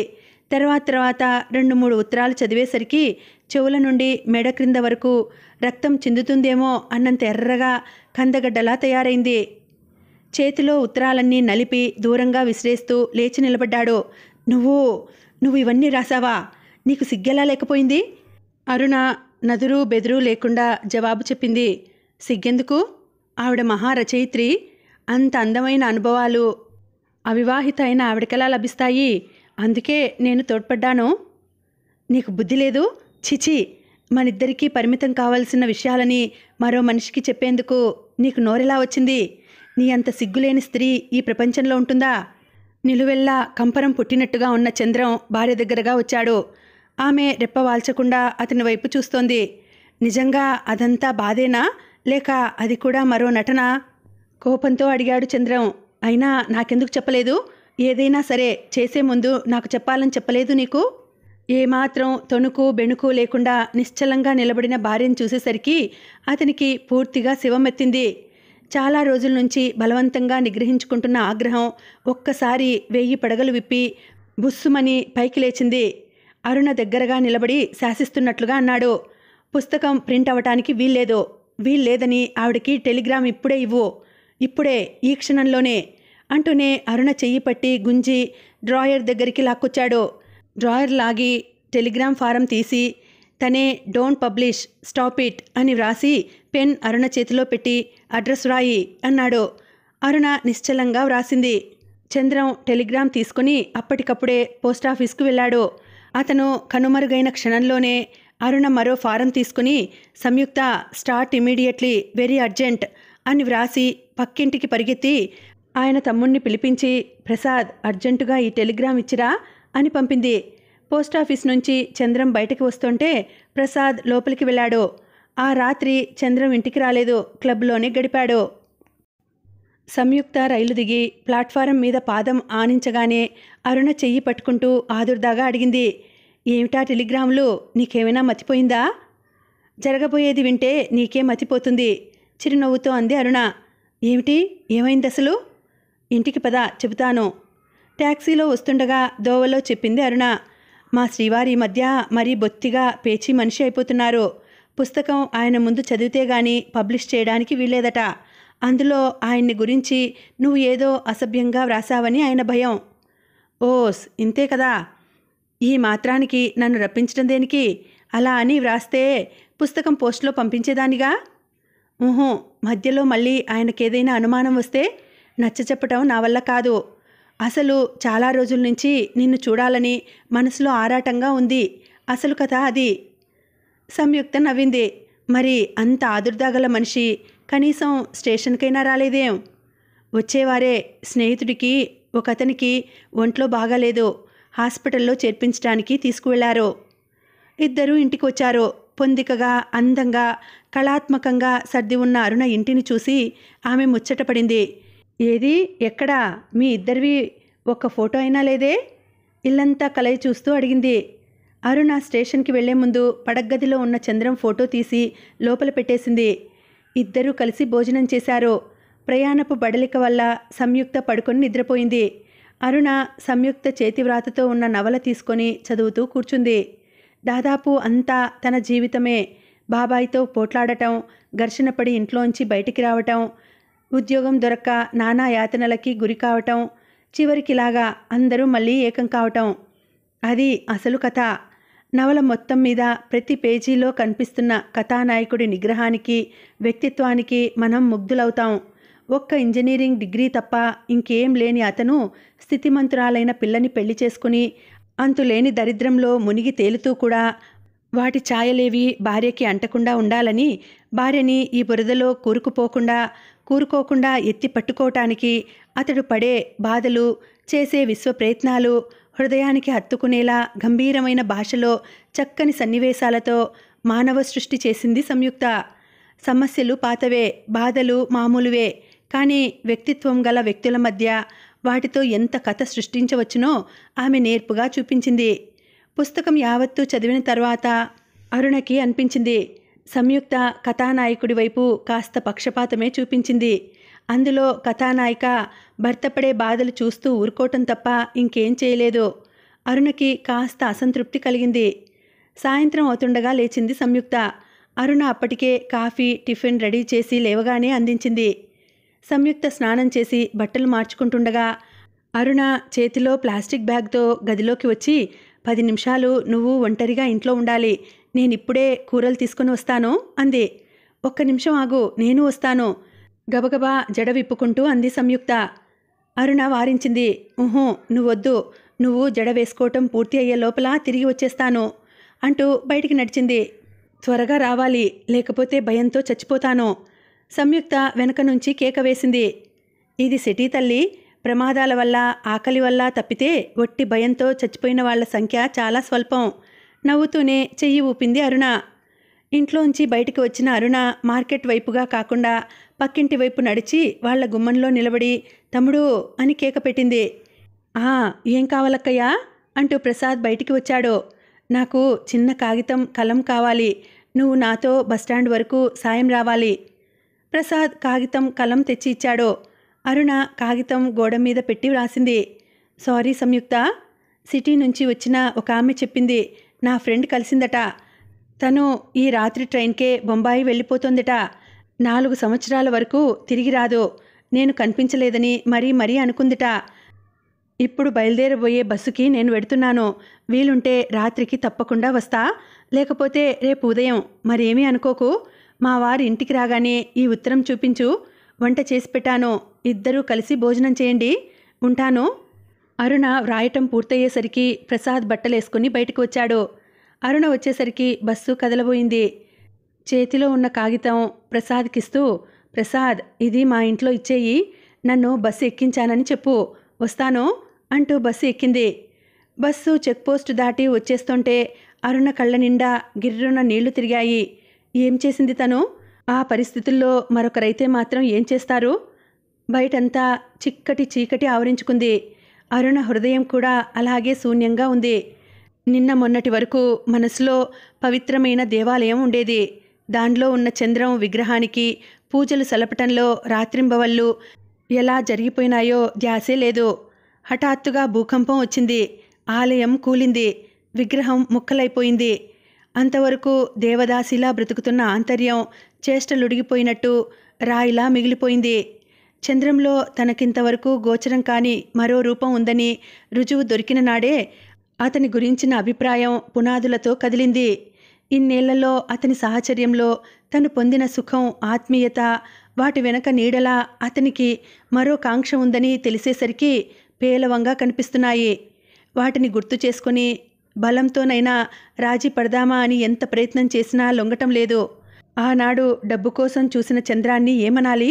అందుకే ఆ రోజు బాబాయికి తను రాసిన ఉత్తరం పోస్టు చేయలేదు. అందుకే అంత అవమానాన్ని దిగమింగి శంకరంతో రాగానే బాగానే మాట్లాడాడేమో. ఏమో, ఏది నిజమో ఏది అబద్ధమో తెలియని విచిత్ర పరిస్థితిగా ఉంది.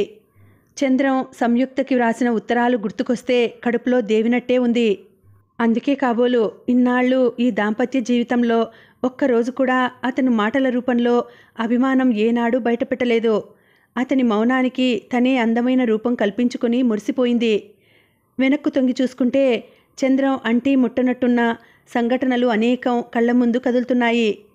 సంయుక్తకి అలాంటి ప్రేమలేఖలు వ్రాసినవాడు, తన గుండెల్లో ఇలా ఇన్ని గులాబీలు పూయించినవాడు ఇంకేదైనా చేయగలడు. ఎవరి మీద అతనికి నిజమైన మమత లేదు. నిజానికి అతనికెవరూ సన్నిహితులు కారు. రాత్రి పొద్దుపోయిన తర్వాత వచ్చి తలుపు తట్టి ఈ రాత్రికి ఇక్కడే ఉంటానన్న అరుణని చూసి జానకి ఆశ్చర్యపోయింది. ఎగాదిగా చూసింది. అరుణ ఒంటరిగా ఎప్పుడూ రాదు.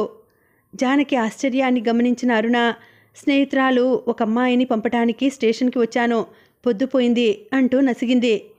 నీ సంజాయిషీలు నాకేం అవసరం లేదులే, రా లోపలికి. ఎన్నిసార్లు పిలిచినా రాని మనిషివి హఠాత్తుగా కాని సమయంలో వచ్చి తలుపు తట్టేసరికి కాస్త ఆశ్చర్యం వేసింది. లోపలికి పిలుస్తూ సంతోషంగా అంది జానకి. రాకరాక వచ్చిన స్నేహితురాలి కోసం అర్జెంటుగా వంట మొదలు పెట్టబోతుంటే అరుణ అడ్డుపడి వారించింది. ఆ రాత్రి పడుకున్నదన్న మాటే గాని కంటి మీదకి నిద్ర రాలేదు. అలా అని విపరీతమైన వేదన గాని బాధ గాని ఏమీ లేవు. మనసంతా భరించలేనంత శూన్యంగా ఉంది. అర్ధరాత్రి వేళ ఆ శూన్యంలోంచి ఒక విధమైన నొప్పి మొదలై క్రమంగా గుండెల నిండా ఆవరించుకుంది. తెల్లవారిన తర్వాత కాఫీకి పిలవటానికని స్నేహితురాలి గదిలోకి వచ్చిన జానకి తెల్లబోయింది. మంచానికి చేరబడి గుండెలు పట్టుకొని నిర్జీవంగా నలిగిపోయిన కలువ కాడలా వ్రేలాడిపోతూ కూర్చుని ఉంది అరుణ. జానకి భర్త చేత చంద్రానికి కబురు చేయిస్తానంది. అరుణ వద్దంది. ఆ రోజంతా అక్కడే గడిపింది. మరునాడు సాయంత్రానికి జానకి తను కూడా వచ్చి దిగబెడతానన్నా వినకుండా ఒక్కతే బయలుదేరింది. నాకప్పుడప్పుడు ఇలా వచ్చిపోతుంటుంది, అది అలవాటే, నువ్వేం కంగారు పడకు, నవ్వు తెచ్చిపెట్టుకుంటూ చెప్పింది. సాయంత్రం 6 గంటలవుతుండగా ఇల్లు చేరుకుంటున్న అరుణకు వీధిలో గేటు బయటే కూర్చుని ఉన్న పని మనిషి ఎదురైంది. అది అరుణను చూడగానే ముఖం చాటంత చేసుకుని ఎదురొచ్చింది.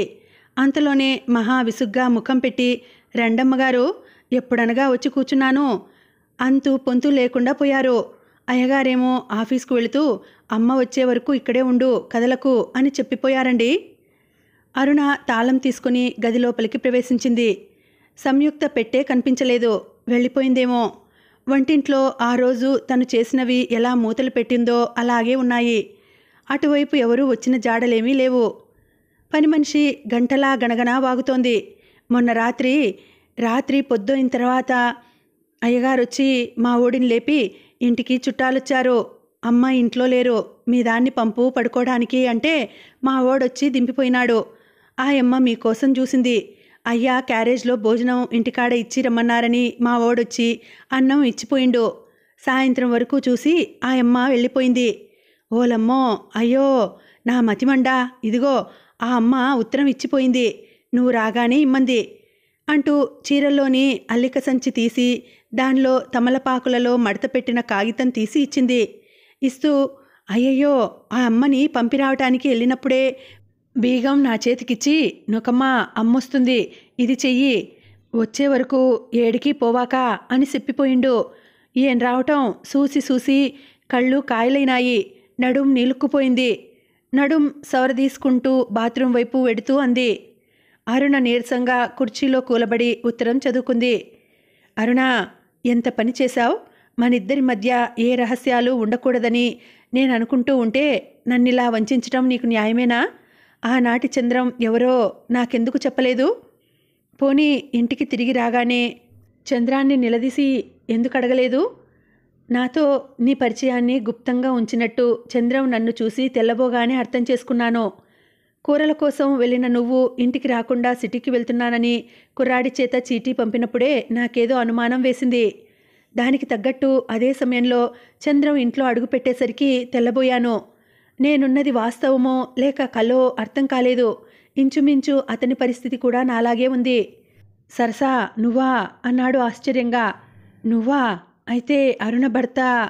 అయోమయంగా చూశాను నేను. అయితే సంయుక్త? అనుమానంగా ఆగిపోయాడతను. తలూపాను నేను. చాలాసేపు ఇద్దరం మతి కోల్పోయిన వాళ్ళలా మౌనంగా ఉండిపోయాము. ఆ నిశ్శబ్దంలో మా ఇద్దరి మస్తిష్కాలలో నువ్వే మెదులుతున్నావు. ఫోటో చూపించినప్పటి నుంచి జరిగిందంతా నెమరు వేసుకుంటున్నాను. చంద్రం మెదడులో ఏ ఆలోచన సుళ్ళు తిరుగుతోందో నాకు తెలియదు. అలా ఎంతసేపు ఉండిపోయామో తెలియదు. ఉన్నట్టుండి అడిగాడు అతను. నవల ఏది? యాంత్రికంగా ఇచ్చాను. చంద్రం అగ్గిపుల్ల గీసి దానికి అంటించాడు. కాలే వరకు అలాగే చేత్తో పట్టుకున్నాడు. తీక్షణంగా వెలుగుతున్న ఆ మంటలో రాయి కంటే కఠినంగా ఉన్న అతని ముఖం చూసేసరికి అతన్ని వారించాలన్న భయం వేసింది. అంతేకాదు, తదేకంగా అతని వైపు చూసిన నేను మరొకటి కూడా గుర్తించాను. నేనెరిగిన చంద్రం కాదు ఇతను. నాకు ఉత్తరాలు వ్రాసిన ఆ ప్రేమాభిమానానికి పాషాణంలా నిలబడిన ఈ వ్యక్తికి పోలికే లేదు. తర్వాత అతనేం మాట్లాడలేదు. ఇంట్లోంచి బయటికి వెళ్ళిపోయాడు. అరగంట తర్వాత మీ పని మనిషి వచ్చింది. నాకు తోడుగా ఉండటానికి అయ్యగారు పంపించారని చెప్పింది. నీ రాక కోసం ఈ మధ్యాహ్నం వరకు ఎదురుచూశాను. ఇదంతా ముఖాముఖి నీతో చెప్పాలని నా ఆరాటం. నువ్వు రాలేదు. మీ ఆయన మళ్ళీ నా ముఖం చూడలేదు. మధ్యాహ్నం మీ పని మనిషి మొగుడు ద్వారా భోజనం పంపించాడు. వానిచేతనే సాయంత్రం వెళ్ళిపోతానని కబురు చేశాను. సాయంత్రం వచ్చాడు. అతనికే మొదట ఈ ఉత్తరం ఇద్దామనుకున్నాను. కానీ ఆ ముఖం చూసేసరికి ఇది కూడా రాత్రి నా నవలకి పట్టిన గతే పడుతుందేమోనని అనుమానం వేసి పని మనిషికిస్తున్నాను. అది భద్రంగా నీకు చేర్చగలందులకు దానికి ₹1 లంచం కూడా పెడుతున్నాను. వెళ్లే ముందు ఒక మాట చెప్పకుండా ఉండలేను. చల్లగా ఉన్న నీ సంసారం నా వల్ల విచ్ఛిన్నం అయిందనే అపనింద నాకు రానివ్వకు. ఈ సంఘటన వల్ల మన స్నేహానికి ఎలాంటి అడ్డంకు రానివ్వకూడదు. చంద్రాన్ని మళ్ళీ నాకు ఈ విధంగా చూపి నువ్వు ఒక రకంగా నాకు తీరని అన్యాయం చేశావు. ఇప్పుడు నా ఊహలలో నేను సృష్టించుకున్న మూర్తి చెదిరిపోయింది. మరో దానికి ప్రాణం పోయాలంటే ఎంత అనుభవం కావాలో, ఎంత కష్టమో నాకు తెలుసు. ఆంధ్ర పాఠక లోకానికి నువ్వు చేయకూడని అన్యాయం చేశావు. ఇక నుంచి నా కథలు వేరుగా ఉంటాయి. వ్యాసాలలో గాని ఉపన్యాసాలలో గాని అవి కూడా సమస్యాపూరితాలైపోతాయి. ఇక నుంచి నా కథలో స్త్రీ పక్షపాతంగానే ఉంటాయి. ఇది ఒక రకంగా నయమే. ఇక నుంచి నేను నిజ జీవితానికి దగ్గరగా వ్రాస్తాను. అరుణ, నేను వెళ్ళిన తర్వాత మీ ఇద్దరూ ఏమవుతారు అనేది నా ఊహకి అందటం లేదు. నీ ఉత్తరం కోసం 1000 కళ్ళతో ఎదురు చూస్తూ ఉంటాను. నిజాన్ని నిర్మోహమాటంగా చెప్పేస్తున్నా. ఇన్నాళ్ళు చంద్రం నా ఊహామూర్తి అని భ్రమించాను. లేదు, నా ఊహామూర్తి పోలికలు కొన్ని చంద్రంలో ఉన్నాయని అనుకున్నాను.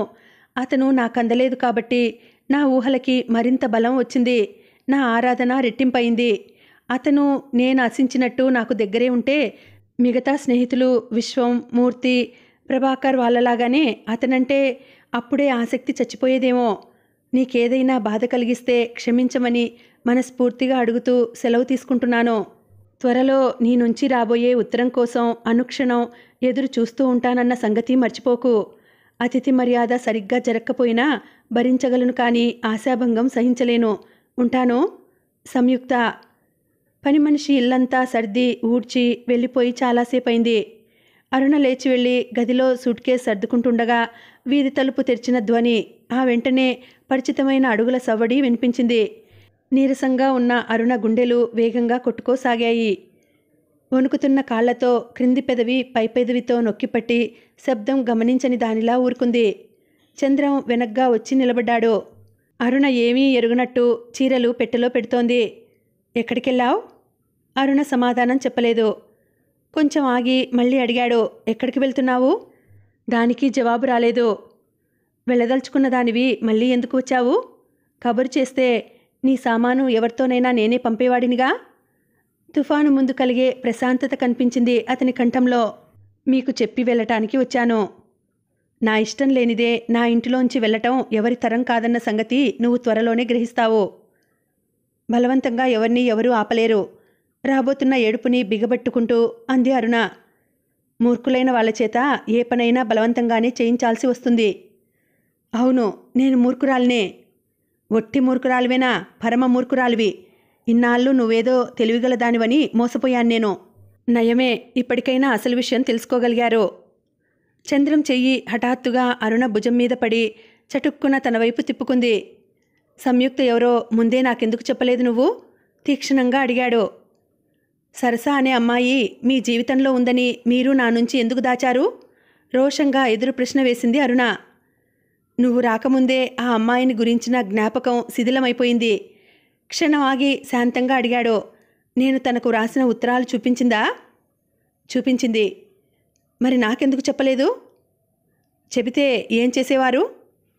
వివరంగా నీకన్నీ విప్పి చెప్పేవాడిని. ఏం చెప్పేవారు? మీరు అమాయకులని, పొరపాటయిందనినా?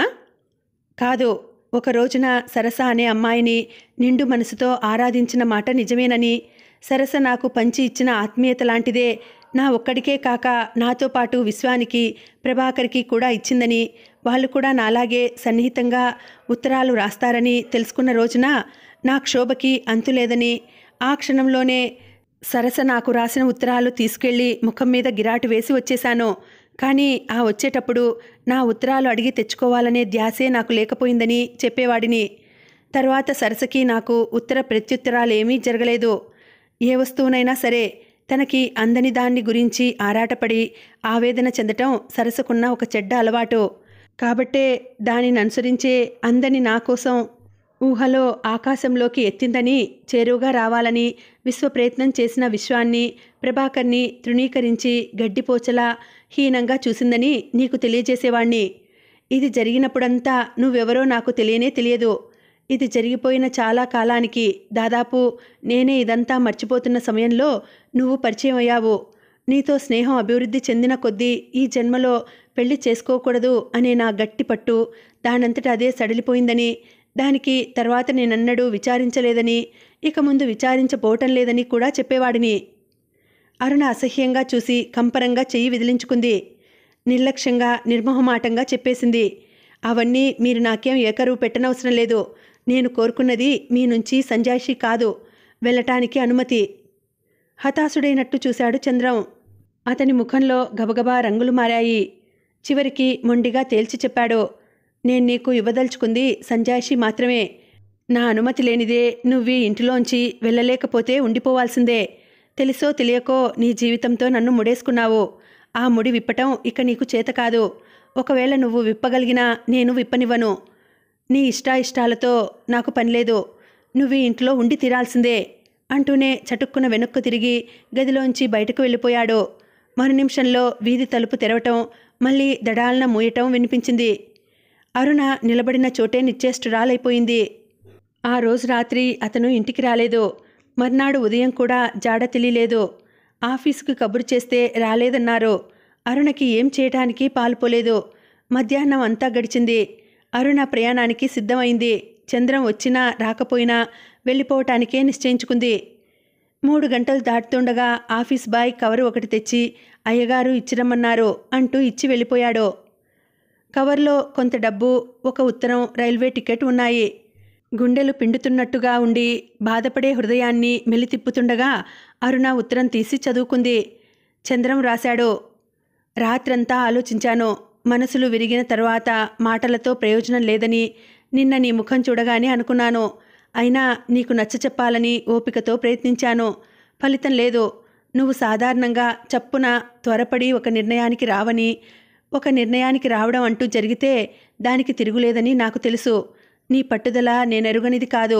నీలో ఆ మొండితనమే లేకపోతే ఆనాడు మీ బాబాయిని ఎదిరించి నా భార్యవి అయ్యేదానివే కాదు. నువ్వు వెళ్ళటానికే నిశ్చయించుకున్నావని తెలుసు. నిన్న నువ్వు నా ఇంట్లో ఉండి తీరాల్సిందే అని నేను అన్న మాట నిజమే. కానీ అది కేవలం ఆవేశంతో, అహంకారంతో అన్న మాటగా నువ్వు అనుకుంటావు. మనిషి అన్న తర్వాత ప్రతి వాళ్ళకి ఒక వ్యక్తిత్వం ఉండాలి. ఆ వ్యక్తిత్వం పటిష్టంగా కూడా ఉండాలి. మధ్యాహ్నం వరకు ఆలోచించాను. నిన్ను బలవంతంగా ఉంచి బాధ పెట్టగలిగే శక్తి నాకు లేదు అని తేలిపోయింది. అందుకే టికెట్ రిజర్వ్ చేయించి పంపుతున్నాను. శంకరానికి నువ్వీ రాత్రికి బయలుదేరి వస్తున్నట్టు టెలిగ్రామ్ ఇచ్చాను. కానీ వెళ్లే ముందు ఒకటి మాత్రం బాగా గుర్తుంచుకో. నువ్వు నా జీవితంలో ప్రవేశించిన తర్వాత జరిగిన ప్రతి క్షణం నుంచి నువ్వేది అడిగినా నేను ప్రతిదానికి సమాధానం చెప్పగలను. నువ్వు రాకముందు, నువ్వెవరో నాకు తెలియకముందు నాకు జరిగిన కొన్ని అనుభవాలు ఎందుకు జరిగాయంటే జవాబు చెప్పలేను. వాటి వల్ల నీకు అన్యాయం జరిగిందంటే అసలే ఒప్పుకోను.